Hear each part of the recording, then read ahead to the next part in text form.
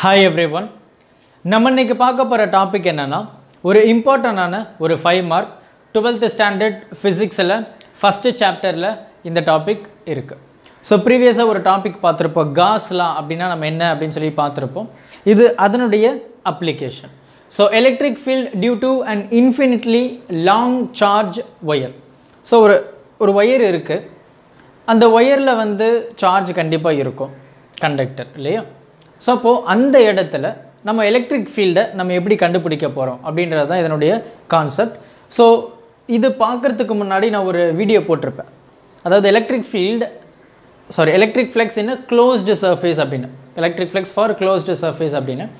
அந்த closed surface பார்த்தா மட்டும் தான் இது எல்லாமே உங்களுக்கு புரியும். இல்லனா சத்தியமா புரியாது. சோ மேக்ஸिमम அந்த வீடியோவை பார்த்துட்டு இந்த வீடியோ பாருங்க. அந்த வீடியோ லிங்கை நான் இந்த வீடியோ டிஸ்கிரிப்ஷன் பாக்ஸில் நான் கொடுக்குறேன். சரியா? அப்போது எனக்கு ஒரு ஒயர் இருக்குது. ஸோ இந்த மாதிரின்னு வச்சுப்போம். ரைட்டா? எனக்கு ஒரு ஒயர் இருக்குது. ரொம்ப நீளமான ஒரு ஒயர் அப்படின்னு வச்சுப்போம்.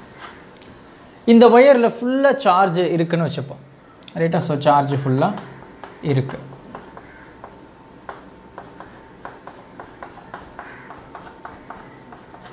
அப்போது இந்த இடத்துல நான் எலக்ட்ரிக் ஃபீல்டை எப்படி கண்டுபிடிப்பேன்?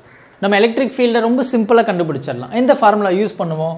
இ ரைட். ஸோ கூலும்ஸ் லா இல்லையா? ஸோ அந்த எலக்ட்ரிக் பொட்டன்ஷியலை நம்ம கண்டுபிடிப்போம் இல்லையா? ஸோ அந்த மாதிரி நம்ம ரொம்ப ஈஸியாக கண்டுபிடிச்சிடலாம். என்ன ஃபார்முலா? 1/4π ε0 q/r² அப்படின்னு நம்ம ஒரு ஃபார்முலா யூஸ் பண்ணி கண்டுபிடிச்சிருக்கோம். பட் இந்த இடத்துல பார்த்தீங்க அப்படின்னா நமக்கு சார்ஜ் இல்லையா? ஸோ அந்த சார்ஜிலிருந்து ஒரு பர்டிகுலர் டிஸ்டன்ஸ் அப்படி நம்ம ஈஸியாக டிஃபைன் பண்ணிடலாம். பட் இந்த இடத்துல பார்த்தீங்க அப்படின்னா எனக்கு அந்த மாதிரி சார்ஜ் இல்லை. அதாவது டிஸ்கிரிட் ஃபார்மில் கிடையாது. ஸோ நம்ம கண்டினியூஸ் டிஸ்ட்ரிபியூஷன் அப்படின்னு சொல்லிட்டு ஒரு டாபிக் பார்த்துருப்போம். அதுலேயே இந்த டாப்பிக்கான எல்லா ஃபார்முலாவும் நம்ம ஈஸியாக சொல்லியிருப்பேன் நான். ஸோ அந்த வீடியோவை பார்த்துருப்பீங்கன்னு நான் நம்புகிறேன் இல்லையா? ஸோ அதில் என்ன சொல்லியிருப்பாங்க? எனக்கு இந்த மாதிரி சார்ஜஸ் இருந்தது, ஒரு சார்ஜ் இருந்தது அப்படின்னா அந்த சார்ஜில் இந்த ஃபார்முலா யூஸ் பண்ணி நான் எலக்ட்ரிக் ஃபீல்டை ரொம்ப ஈஸியாக கண்டுபிடிச்சிடலாம் இல்லையா? So distance between that. So அதை தான் நம்ம இங்கே r² அப்படின்னு சொல்லியிருப்போம். ஆனால் எனக்கு இந்த இடத்துல பார்த்தீங்க இது வந்து நம்ம டிஸ்கிரிட் ஃபார்ம் அப்படின்னு சொல்லுவோம். மேபி ஒரு பாயிண்ட் சார்ஜாக இருக்கலாம் அந்த மாதிரி. ஆனால் எனக்கு இந்த இடத்துல கண்டினியூஸ் ஃபார்மாக சார்ஜஸ் இருக்குது. கண்டினியூஸாக ஃபார்மாக இருக்கும்போது எனக்கு இங்கே ஒரு சார்ஜ் தான் அப்படின்னு நம்ம பர்டிகுலராக எடுக்க முடியாது இல்லையா? எனக்கு எல்லாமே கண்டினியூஸ் ஃபார்ம். ஸோ அப்படின்ற போது நம்ம இந்த ஃபார்முலாவை யூஸ் பண்ணவே முடியாது. அப்போ எந்த ஃபார்முலா நம்ம யூஸ் பண்ணலாம் அப்படின்னா காஸ் லா. ஸோ இந்த இடத்துல தான் நம்ம காஸ் லாவை யூஸ் பண்ண போகிறோம். அப்போ இந்த மாதிரி ஒரு சார்ஜ் ஒயர், ஒரு கண்டக்டர் இருக்குது. நான் ஒரு பாயிண்ட்டை செலக்ட் பண்ணுறேன். இந்த பாயிண்டில் எனக்கு எலக்ட்ரிக் ஃபீல்டு எவ்வளோ அப்படின்றத நம்ம கண்டுபிடிக்கணும். இந்த ஹோல் கண்டக்டர் ப்ரொடியூஸ் பண்ணக்கூடிய எலக்ட்ரிக் ஃபீல்டு இந்த பாயிண்டில். ரைட்டா? ஸோ அப்போது எப்படி கண்டுபிடிப்போம்? இந்த கண்டக்டருக்கு பெர்பெண்டிகுலராக ரைட்டா? ஸோ பெர்பெண்டிகுலராக ஒரு டிஸ்டன்ஸ் எடுக்கிறேன். அந்த டிஸ்டன்ஸில் அந்த பாயிண்ட்டை நான் செலக்ட் பண்ணுறேன். அந்த பாயிண்ட்டுக்கும் இந்த கண்டக்டருக்கும் இருக்கிற டிஸ்டன்ஸை நான் r அப்படின்னு சொல்லியாச்சு. ரைட்? ஸோ இது எதை பேஸ் பண்ணி? காஸ். அப்போது நம்ம காஷியன் சர்ஃபேஸ் அப்படின்னு பார்த்துருப்போம். அதுலேயே நம்ம என்ன பார்த்துருப்போம் அப்படின்னா ஈக்குவோ பொட்டன்ஷியல் அப்படின்னு நம்ம பார்த்துருப்போம். ஈக்குவோ பொட்டன்ஷியல் சர்ஃபேஸ், அதாவது நம்ம ஒரு பாயிண்ட் சார்ஜ் எடுத்திருப்போம். அந்த பாயிண்ட் சார்ஜில் ஒரு பர்டிகுலர் ரேடியஸை ஸோ நம்ம ஈக்குவேட் பண்ணியிருப்போம் இல்லையா? ஸோ ஈக்குவலான ரேடியஸ் அப்படின்றப்போ இந்த இடத்துல நான் காஸ் லாவை, அதாவது டோட்டல் எலக்ட்ரிக் ஃப்ளக்ஸ் எப்படி கண்டுபிடிச்சிருப்பேன்? Right? So which is equal to closed integral E vector dA அப்படின்னு நம்ம பார்த்துருப்போம் இல்லையா? ஸோ இது வந்து வெக்டார் ஃபார்ம். ரைட்? ஸோ அப்போது அதே தான் நம்ம இங்கே யூஸ் பண்ண போகிறோம். காஷியன் சர்ஃபேஸ் அப்படின்றப்பவே நமக்கு க்ளோஸ்டு சர்ஃபேஸ், எனக்கு ஈக்குவோ பொட்டன்ஷியல் சர்ஃபேஸும் கூட. ஈக்குவோ பொட்டன்ஷியல் சர்ஃபேஸ் அப்படின்னா எனக்கு எல்லா பக்கமுமே ஒரே மாதிரியான ரேடியஸ். அப்போ எனக்கு எல்லா இடத்துலையுமே ஒரே மாதிரியான ஸ்ட்ரென்த்தும் இருக்கும். எனக்கு ஏரியா விச் மீன்ஸ் இப்போ எனக்கு இங்கே ஒரு 5 சென்டிமீட்டர் இருக்குது அப்படின்னு வச்சுப்போம். எனக்கு இந்த இடத்துல பார்த்தீங்க அப்படின்னா எனக்கு ஒரு 6 சென்டிமீட்டராக இருந்தது அப்படின்னா இதில் நம்ம எலக்ட்ரிக் ஃப்ளக்ஸை இந்த மாதிரி ஃபார்முலா யூஸ் பண்ணி கண்டுபிடிக்க முடியாது. பிகாஸ் எனக்கு இந்த இடத்துல வேற ஒரு டிஸ்டன்ஸ், இந்த இடத்துல வேற ஒரு டிஸ்டன்ஸ். அப்போது இந்த காஸில் என்ன சிம்பிளாக டிஃபைன் பண்ணுது அப்படின்னா எனக்கு ஈக்குவலான ரேடியஸ் இருக்கணும். ரைட்டா? ஸோ அதுதான் இதனுடைய கான்செப்ட். அப்போது அழிச்சிட்டேன், அதை நான் மறுபடியும் எழுதுகிறேன். அப்போ இந்த இடத்துல பார்க்கும்போது நம்ம இந்த இடத்துல ஒரு சார்ஜ் செலக்ட் பண்ணுறோம், இங்கே ஒரு சார்ஜ் செலக்ட் பண்ணுறோம் வச்சுப்போம் ஒரு பர்டிகுலர் ஏரியாவில். அப்போது இந்த சார்ஜ் ப்ரொடியூஸ் பண்ணக்கூடிய எலக்ட்ரிக் ஃபீல்டு இப்படி, இந்த சார்ஜ் ப்ரொடியூஸ் பண்ணக்கூடிய எலக்ட்ரிக் ஃபீல்டு இப்படி. ரைட்டா? ஸோ இதுதான் நடக்கும். அப்போது இந்த இடத்துல என்ன சொல்லியிருப்பாங்க, நமக்கு இங்கே ஒரு காம்பனண்ட் இருக்கும். ரைட்டா? ஸோ இதை நம்ம சைன் அப்படின்னு சொல்லியிருப்போம் அந்த ஓஷா சோட்டா மெத்தடு படி. ரைட்? அப்போது இது வந்து எனக்கு ஆப்போசிட்டாக இருக்கனால எனக்கு இந்த இடத்துல எந்த ஒரு எலக்ட்ரிக் ஃப்ளக்ஸ் எலக்ட்ரிக் ஃபீல்டு எதுவுமே கிடையாது. அப்போது எனக்கு எங்கே நடக்கும் அப்படின்னா இந்த டைரெக்ஷனில் மட்டும்தான் இது இல்லையா? அப்போ எனக்கு இந்த டைரெக்ஷனில் மட்டும்தான் எலக்ட்ரிக் ஃபீல்டு வந்து எனக்கு கன்சியூம் ஆகும், அதாவது ப்ரொடியூஸ் ஆகும். அப்போ இதை நம்ம எப்படி எழுதலாம் அப்படின்னா இப்போ நான் இங்கே ஆர் எடுக்கிறேன் அப்படின்னா இதுதான் ஆர் அப்படின்னா அதே ஈக்குவல் டிஸ்டன்ஸில் நான் இங்கே ஒரு ஆர் எடுக்கிறேன் ஆர். அப்போ நான் இங்கே ஒரு ஏரியாவை செலக்ட் பண்ணுறேன். ரைட்? அதாவது அந்த சர்ஃபேஸ் அந்த ரேடியஸ். அப்போது எனக்கு இங்கேயும் ஒரே லென்த்து, இங்கேயும் ஒரே லென்த்து, இங்கேயும் ஒரே லென்த்து, ஒரே லென்த்து. ஏன்னா காஷியன் சர்ஃபேஸ் சொல்லக்கூடிய கருத்தே அதுதான். எனக்கு ஈக்குவலான ஏரியா இருக்கணும், ஈக்குவலான ரேடியஸ் இருக்கணும். ரைட்? ஸோ க்ளோஸ்டு சர்ஃபேஸ் அப்படின்றப்போ அப்போது இந்த இடத்துல பார்த்தோம் அப்படின்னா ரொம்ப சிம்பிளாக சொல்லணும்னா இது வந்து இப்படி சிலிண்டர் ஃபார்ம் இப்படி. ரைட்டா? அதாவது ஒரு சார்ஜ் இருக்குது. ரைட்டா? ஸோ இந்த சார்ஜை சுற்றி ரைட் ஸோ ஒரு சார்ஜ் இருக்குது, இந்த சார்ஜை சுற்றி இந்த மாதிரி. ரைட்டா? அப்போ நான் இப்படி எடுக்கும்போது எனக்கு ஈக்குவலான சர்ஃபேஸ் எல்லா பக்கமே ஈக்குவலான ரேடியஸ் இல்லையா, ஒரே லென்த்து தான். அப்போ எனக்கு ஈக்குவலான ரேடியஸ் இருக்கும்போது நான் இதை ஒரு கம்ப்ளீட் க்ளோஸ்டு பாத்தை எடுத்து நான் இந்த காஸ் லாவை இம்ப்ளிமெண்ட் பண்ணுவேன். சப்போஸ் எனக்கு நான் இந்த டிஸ்டன்ஸை ஆறுன்னு இல்லாமல் நான் இந்த இப்படி எடுத்துட்டேன்னு வச்சுப்போம். இப்போது இந்த மாதிரி எடுத்தோம் அப்படின்னா எனக்கு இங்கே டிஸ்டன்ஸ் அதிகமாகிடுச்சு, எனக்கு இங்கே டிஸ்டன்ஸ் கம்மியாகிடுச்சு. ரைட்? இந்த மாதிரி ஃபார்மில் நம்ம காஸ் லாவை அப்ளை பண்ண முடியாது. ரைட்? ஸோ அப்போ காஸில் அப்ளை பண்ணணும் அப்படின்னா it should be equal potential surface, ஈக்குவலான ரேடியஸ் இருக்கணும். ஸோ அதனால தான் நம்ம சிலிண்டரை கரெக்டாக கன்சிடர் பண்ணியிருப்போம். ஏன்னா எனக்கு ரேடியஸ் வந்து சேம். ஸோ அப்போ இதை வந்து நம்ம லென்த் அப்படின்னு சொல்கிறோம். அப்போ அந்த கண்டினியூஸ் டிஸ்ட்ரிபியூஷன்ஸில் எலக்ட்ரிக் ஃபீல்டு என்ன கண்டினியூஸ் டிஸ்ட்ரிபியூஷன் அப்படின்னு சொல்லிட்டு ஒரு டாபிக் பார்த்துருப்போம் இல்லையா? ஸோ அதில் நம்ம ரொம்ப சிம்பிளாக சொல்லியிருப்போம் லீனியர் சார்ஜ் டென்சிட்டி அப்படின்னு நம்ம யூஸ் பண்ணியிருப்போம். அந்த linear charge density lambda which is equal to Q/L அப்படின்னு நம்ம டினோட் பண்ணியிருப்போம் இல்லையா? Linear charge density. ஸோ ஏன் லீனியர் சார்ஜ்? ஒரு ஸ்ட்ரெயிட் கண்டக்டர் இல்லையா? Linear charge density. Right? So linear charge density lambda which is equal to Q/L. அப்போ Q அப்படின்றது என்ன? சார்ஜ். L அப்படின்றது இந்த லென்த்தில். ரைட்டா? சப்போ எனக்கு இந்த லென்த்தில் எவ்வளோ சார்ஜ் இருக்குது அதுதான் டென்சிட்டி, அடர்த்தி அப்படின்னு நம்ம சொல்கிறோம். ரைட்? அப்போது நமக்கு தெரிஞ்ச எலக்ட்ரிக் ஃப்ளக்ஸ். ரைட்? ஸோ இது நம்ம டோட்டலாக எல்லா பக்கமே நம்ம டோட்டலாக இங்கே எல்லா இடத்துலையும் நம்ம டோட்டலாக எடுக்கும்போது நம்ம எப்படி எடுப்போம்? ரொம்ப சிம்பிளாக நம்ம பார்த்துருப்போம். அந்த க்ளோஸ்டு சர்ஃபேஸ்லேயே நம்ம பார்த்துருப்போம். என்ன பார்த்துருப்போம்? நம்ம அதனுடைய விச் மீன்ஸ் இப்போ நான் இந்த மாதிரி ஒரு ஸ்கொயர் எடுக்கிறேன், எனக்கு இதுதான் நார்மல், இதுக்கு நார்மல், இதுக்கு இது நார்மல், இதுக்கு இது நார்மல். அதாவது நம்ம செலக்ட் பண்ண ஏரியாவுக்கு பெர்பெண்டிகுலராக தான் நம்ம நார்மல் சொல்லியிருப்போம். அந்த நார்மலை நம்ம எப்படி சூஸ் பண்ணோம் அப்படின்னா சர்ஃபேஸுக்கு வெளியே போகிறத நம்ம நார்மல் அப்படின்னு சூஸ் பண்ணியிருப்போம். கண்டினியூஸாக பார்த்துருக்கிறவங்களுக்கு இது தெரிஞ்சிருக்கும். அப்போது இந்த மாதிரி எனக்கு எலக்ட்ரிக் ஃபீல்டு போகுது. இந்த மாதிரி எனக்கு எலக்ட்ரிக் ஃபீல்டு போகும்போது எனக்கு எலக்ட்ரிக் ஃபீல்டுடைய டைரக்ஷன் இந்த பக்கம், இந்த நார்மல் உடைய டைரக்ஷன் இந்த பக்கம் அப்படின்றப்போ இதனுடைய ஆங்கிள் வந்து 180. இது பார்த்தீங்க அப்படின்னா எனக்கு எலக்ட்ரிக் ஃபீல்டு இந்த பக்கம், எனக்கு நார்மலும், அந்த நார்மல் அப்படின்றது என்ன? ஏரியா வெக்டார் இல்லையா? ஸோ அந்த ஏரியா வெக்டார் எனக்கு அதே டைரக்ஷன் அப்படின்றப்போ இதனுடைய ஆங்கிள் பார்த்தோம் அப்படின்னா நமக்கு 0. ரைட்? ஸோ இதனுடைய ஆங்கிள் வந்து 180. இது பாருங்கள், எனக்கு எலக்ட்ரிக் ஃபீல்டு இந்த பக்கம், ஆனால் எனக்கு ஏரியா வெக்டர் இந்த பக்கம். So it means that it is 90 degree. அப்போ எனக்கு இங்கேயும் 90 டிகிரி தான் இல்லையா? So 90 degree. இப்போது ரொம்ப சிம்பிளாக நம்ம இந்த ஃபார்முலாவை அப்ளை பண்ண போகிறோம். எப்படி அப்ளை பண்ண போகிறோம்? அந்த காஸில் அப்படி என்ன எலக்ட்ரிக் ஃப்ளக்ஸை நம்ம எப்படி சொல்லுவோம்? Electric flux which is equal to closed integral, closed surface. அப்போ நான் மட்டும்தான் இந்த காஸை நான் அப்ளை பண்ண முடியும்னு நான் சொல்லியிருக்கேன்.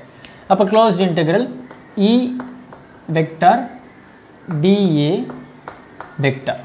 அப்போ இது வந்து closed surface overall integral அப்படின்றப்பவே closed integral அப்படின்றப்பவே நம்ம summation தான். ஸோ இன்டெக்ரல் அப்படின்னா சம்மேஷன், க்ளோஸ்ட் அப்படின்றது இந்த க்ளோஸ்ட் சர்ஃபேஸில் எனக்கு குட்டி ஏரியாவை நான் வெளில செலக்ட் பண்ணுறேன், அது எல்லாத்தையும் நான் ஆட் பண்ண போகிறேன். இப்போது இதில் நான் எந்த ஏரியா செலக்ட் பண்ணுறேன்னு பார்ப்போம். ஒன்று, இந்த பாட்டமில் ஒரு ஏரியாவை செலக்ட் பண்ணுறேன். அதே மாதிரி இந்த டாப்பில் ஒரு ஏரியாவை செலக்ட் பண்ணுறேன். இந்த சைடில் ஒரு ஏரியாவை செலக்ட் பண்ணுறேன்.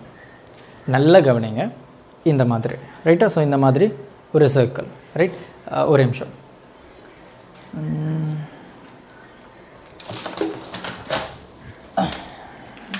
பேப்பரா? 1 minute. ஓகே, ரைட்டா. ஸோ இந்த மாதிரி சர்க்கிள், சாரி சிலிண்டர் இல்லையா? இப்போ புரியும் கிளியராக, ரைட். ஸோ இந்த மாதிரி நடுவில் வந்து அந்த கண்டக்டர் இருக்குது. இப்போ புரியும்னு நினைக்கிறேன். இங்கே கண்டக்டர் இருக்குது. அப்போ இந்த மாதிரி நான் ஏரியாவை சூஸ் பண்ணியிருக்கேன், காஷியன் சர்ஃபேஸ் அப்படின்னு சொல்லிட்டு. இப்போ இந்த டாப்பில் பார்த்தீங்க அப்படின்னா எனக்கு இதுதான் சர்ஃபேஸ், டாப் சர்ஃபேஸ். இந்த டாப்புக்கு ஏரியா வெக்டர் எப்படி எனக்கு போகும்? Perpendicular, right. So outer சர்ஃபேஸுக்கு perpendicular. அப்போ எனக்கு இப்படி இருக்கும்போது இதனுடைய ஏரியா வெக்டர் இந்த டைரெக்ஷனில் போகும். அதே மாதிரி எனக்கு பாட்டம் பார்த்தீங்கன்னா இதனுடைய ஏரியா வெக்டர் சர்ஃபேஸ்லேருந்து நம்ம வெளியே இப்படி போகும். எனக்கு இதனுடைய ஏரியா வெக்டர் இதில் பாருங்கள் எப்படி போகும்? இதுக்கு பக்கம் பெர்பெண்டிகுலர். ஏன்னா இது இன்வர்டு போகாது. நம்ம ஏரியா வெக்டர் எப்படி டிஃபைன் பண்ணுவோம்? சர்ஃபேஸுக்கு வெளியே. அப்போ இந்த பக்கம்.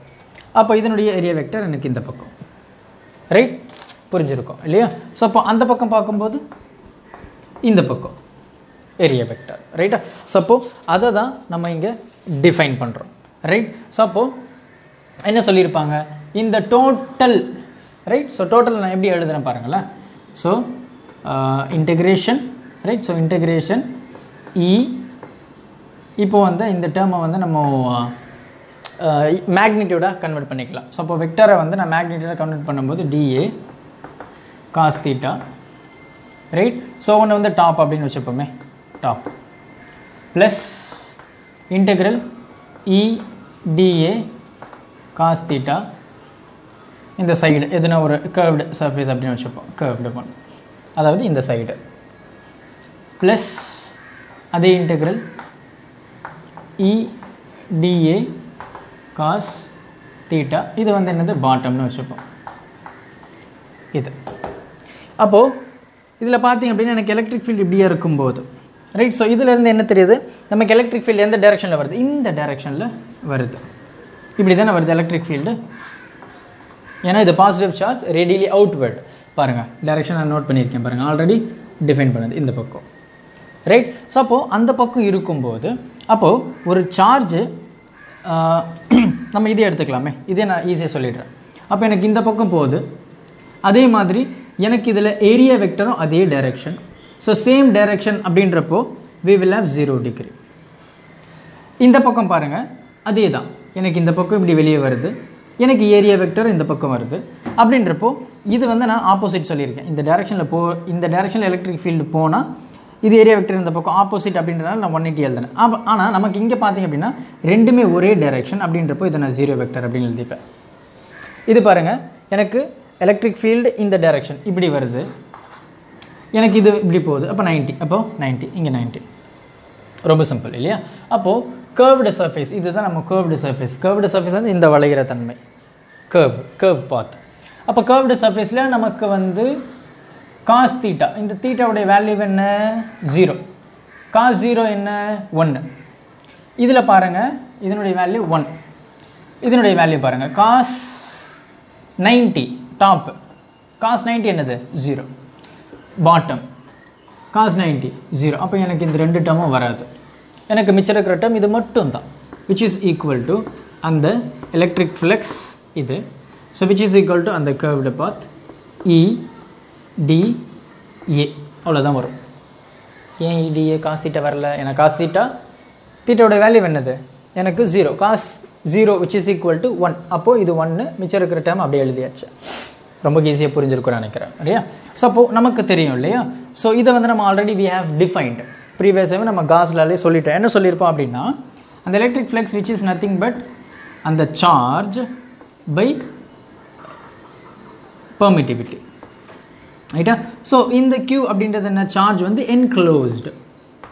இப்போ நம்ம சார்ஜை க்ளோஸ் பண்ணி தான் வச்சு ஒரு க்ளோஸ்டு சர்ஃபேஸில் அந்த சார்ஜ் அந்த கண்டக்டரில் நான் ப்ளேஸ் பண்ணியிருக்கேன். அந்த பேப்பர் இப்போ நான் ரவுண்டாக வச்சிருந்தேன் இல்லையா, அது ரைட், என்க்ளோஸ்டு. அப்போது இந்த சார்ஜினுடைய வேல்யூ நம்ம already we have defined lambda which is equal to Q by L. இந்த lambda அப்படின்றது என்ன, லீனியர் சார்ஜ் டென்சிட்டி. அப்போ Q which is equal to, therefore Q which is equal to lambda L. அப்போ இந்த Qக்கு பதிலாக lambda L நம்ம ரொம்ப ஈஸியாக சப்ஸ்டியூட் பண்ணிடலாம் இல்லையா. அப்போ இந்த டேர்ம் எப்படி மாறுது பாருங்கள். E அப்படின்றது since we have uniform electric field, right, அது மட்டும் இல்லாமல் நம்ம இந்த இடத்துல நம்ம எலக்ட்ரிக் ஃபீல்டை தான் நம்ம கண்டுபிடிக்கணும். அப்படின்றதுனால நான் அந்த ஈயை அப்படியே தான் வச்சுருக்கேன், எந்த சேஞ்சஸுமே பண்ணலை. அந்த integral dA, so which is equal to, இந்த Q enclosed உடைய வேல்யூ என்னது, lambda L by epsilon naught. இது ரொம்ப கிளியராக இருக்குது இல்லையா. ஸோ இதுக்கப்புறம் நம்ம என்ன பண்ண போகிறோம், இந்த சர்ஃபேஸ், ஸோ சிலிண்டருடைய சர்ஃபேஸ் ஏரியா அதனுடைய ஃபார்முலா என்ன, 2πr நமக்கு தெரியும், 2πr L. அப்போ இந்த E அப்படியே தான் இருக்குது. So instead of writing this, right, so நம்ம 2πr L லென்த், ஹைட் அப்படின்றதும், ஸோ இங்கே நம்ம லென்த் எடுத்துருக்கோம். அப்போ 2π, அப்போது இன்டூ, இல்லை நீங்கள் அப்படியே போட்டாலும் சரி, 2πr L area, surface area, which is equal to இந்த lambda L by epsilon naught. அப்போ நமக்கு என்ன தேவை, electric field E which is equal to, இதை நான் அப்படியே எழுதிடுறேன், இது இந்த பக்கம் போச்சு அப்படின்னா டிவைட் ஆகிடும், which is nothing but